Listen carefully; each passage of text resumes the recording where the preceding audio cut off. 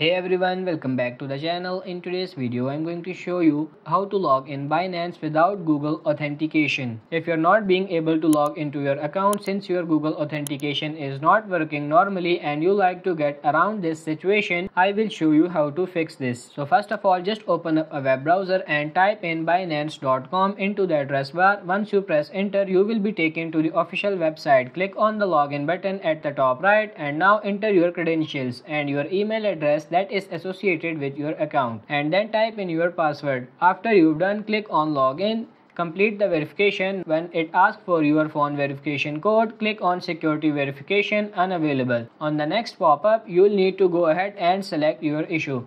The first one is when Google Authentication is unavailable and you would like to disable it, and the other is if you don't have an access to your mobile number since you've lost it, and the last one is whenever your email is unavailable and you would like to change your email address. Since we are trying to log in without Google Authentication, let's go ahead and click on the first option. Now click on confirm reset. Here you will need to go ahead and complete the phone verification. Simply click on get code right next to it. Wait for the verification code that will be sent to your mobile number.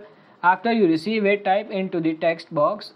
Head over to the next text field. Now you will need to verify your email code. Click on get code right next to it and you will receive a verification code to your email. And now go to your email, just copy the security code and go and come back to this page and type it in or paste it into the email verification code text box. Now click on submit and wait for a few seconds. You will need to answer some questions. To do so, click on start answering questions. Answer all of the questions and your security request will be approved. Click on return to login, and with this you will be able to disable your Google Authentication. Type in your email address and password and now log in. On the next page, complete the phone verification by typing in the verification code that you receive on your mobile device and click submit. And there you have logged in without Google Authentication. So that's pretty much it for this video. I hope this video was helpful. If it is, like it and subscribe to the channel. Thank you.